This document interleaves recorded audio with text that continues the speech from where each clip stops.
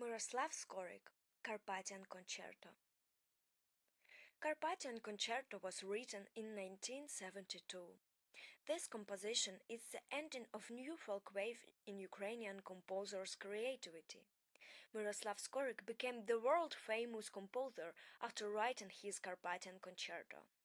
There are organically combined national sources and neoclassic trends with achievements of Europe avant-garde, Aleatorics and sound system. Carpathian Concerto became not just a symbol of neo-folk style. The author found new wonderful expression forms of national values, pantheistic priorities of spiritual liberation of the individual. Skoryk demonstrated his brave and the most modern systems of 20th century, polystyle models. A special sign of this concerto is using of jazz elements as a parallel folk model to the Hutzul folk song and dance sources. This composition has its own concept, having a lot of signs of folk tradition, concerto improvisation elements of Baroque.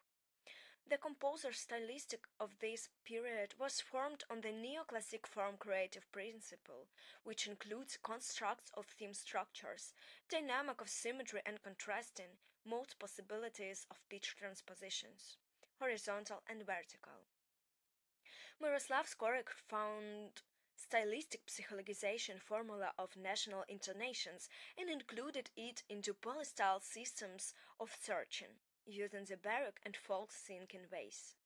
The individual composer's style is formed due to clearness of melodic lines, structure, compactness, austerity, and logic presentation of musical material.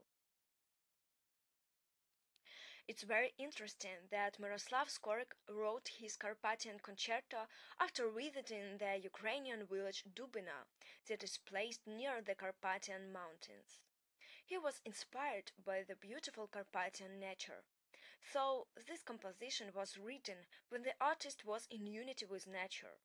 In this four-part concerto, composer combines different in styles and national cultural traditions genres and rhythm intonations layers.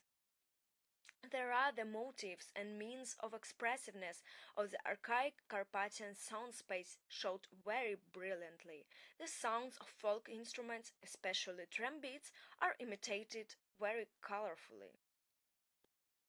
All those means of expressiveness which are used in Carpathian Concerto unite common features of Vitaism philosophy: spontaneity, freedom, transmitted in music through improvisation, active rhythmic pulsation as a symbol of continuous renewal and vitality.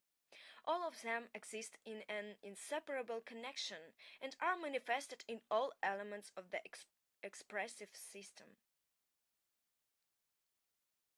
Thank you for attention.